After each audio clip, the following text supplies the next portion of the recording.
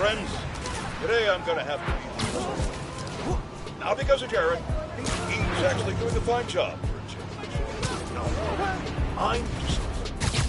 Once again, some of you have allowed yourselves to be convinced that it's okay for a complete stranger with zero legal authority to parade around in a Halloween costume pretending to be some kind of saint.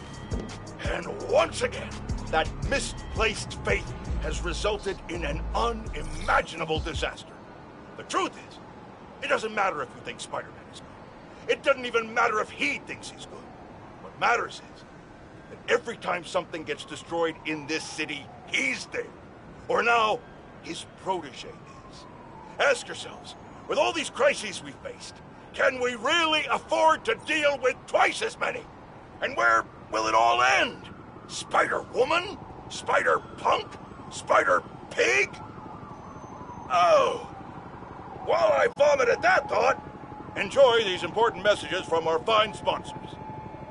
Oh.